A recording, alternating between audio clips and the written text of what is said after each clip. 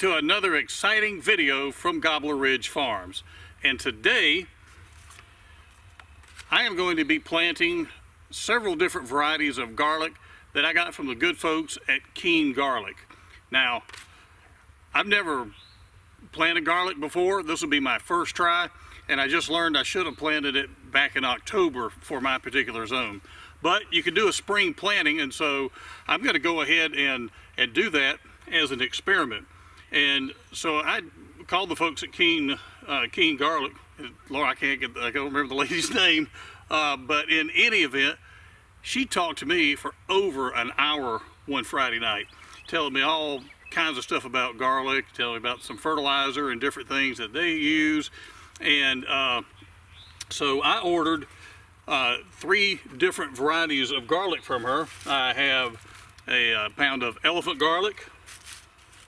I got a pound of early Italian, and I got a bag of Enchilium red softneck. I probably butchered the pronunciation on that, but what I'm going to do is go ahead and try to plant a pound of each as a spring planting to see what it will do here on my particular farm in my particular zone, which is zone 8B, basically in middle Georgia.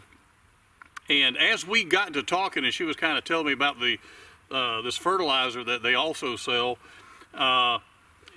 she also said I could use some hollytone, and I'm primarily a chestnut orchardist, and I use hollytone on my chestnuts. I said, well, I have some of that.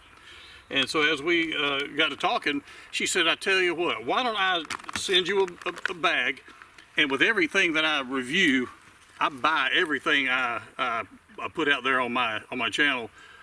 But she did send me this to try, so I did not buy this. She sent it to me, and so I told her, so well, yeah, if you send it to me. I said, by the way, I have a YouTube channel. So and I said, I'll make you a video on it because I'm curious as well to see if the hollytone that you can get from a regular big box store would work as well as this, or if what they sell on their website may help me grow better garlic. And if it does, then it's well worth the investment, because this stuff has feather meal, compost, microhume, intrepid trio. It's OMRI listed IPM-0832, whatever that is. Sulfate of potash, organic potassium plus, and SuperCal SO4 on here. And so it has a breakdown, so it looks like some pretty good stuff. They grow their things organically, so I'm going to give this a try. And so what I'm going to do is I'm going to try to balance out the size of these cloves so that everything is equal. You probably saw in the intro, and you can see behind me, the area that I'm planting is going to get the same basic amount of sunlight. All the dirt looks exactly the same. It all looks real good.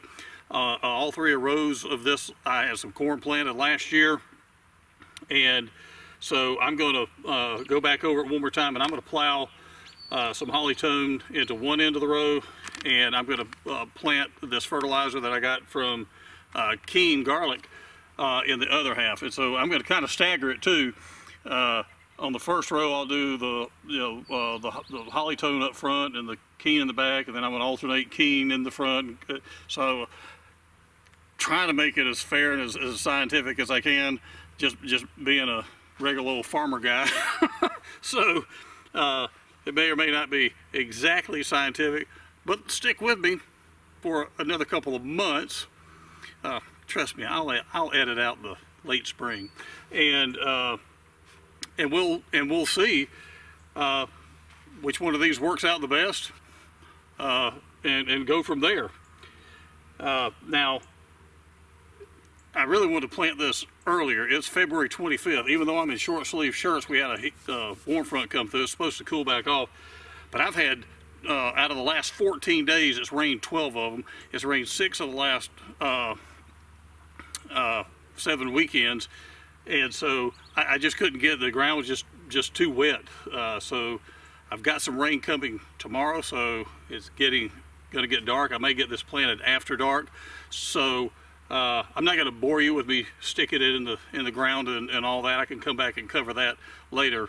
But I'm trying to beat the rain and get it in as early in the spring as I possibly can, because I'm a little later than I want to be. But you know, you can't control the rain. So let's start off this experiment by getting some garlic and some fertilizer in the ground, and we'll go from there and find out what happens together.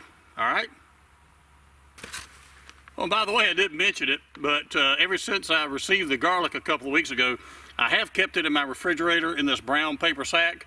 I didn't want to pull the garlic out of the sack on camera and rattle it in your ears, so I can keep my production quality at very high standards. So anyway, I just now pulled this out of the refrigerator before I came down to plant it. They also had it cold stratified before they sent it to me. So hopefully it's had enough chill hours on there that it may feel like it got planted last fall. So I just wanted to point that out before I get rolling here. All right, now I'm going to start planting.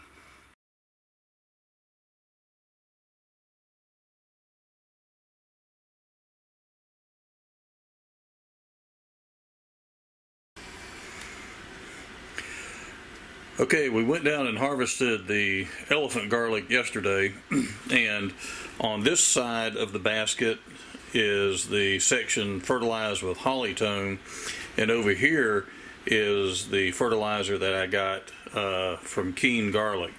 And although they're fairly close in size, this is two of the larger bulbs that I got from the hollytone side.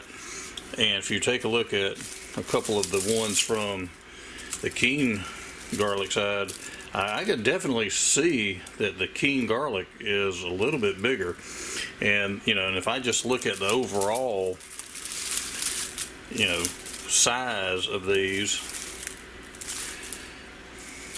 and mind you, this was all spring planted. I went for a period of time without a sufficient amount of rain. I got tied up on 6 projects at work and didn't get everything weeded as good as I could. So, and this is spring planted garlic, so it's not going to be huge. But I believe I could definitely see a difference that the Keene garlic side is a little bit bigger than the hollytone. So there you have it, folks. The best I could do with what I had to work with, but that's the result.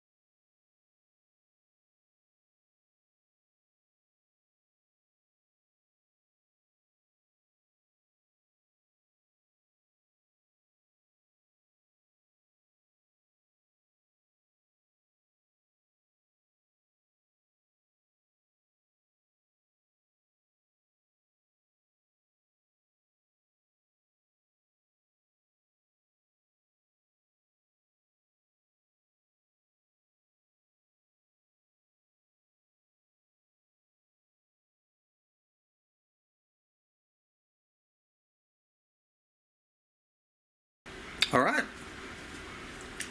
I'll see all you turkeys on the next video.